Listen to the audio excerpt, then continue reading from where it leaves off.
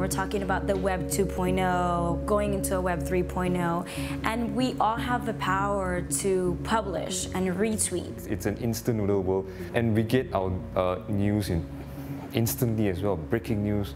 When the first Malaysian Airlines flight went down, the MH370, there was a lot of speculation online. One which I read most recently was that the MH370 plane was actually found in the Philippines. You get this kind of news overload. I, for example, just stopped reading news about it.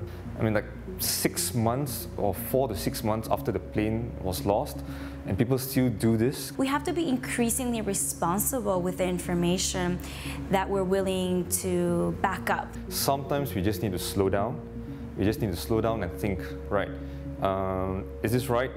Is this wrong? This verification and multi-sources, and I learned a lot from this program. And because we're all producers of information now, so we need to step into that role and be very conscious netizens and develop news literacy and media literacy skills.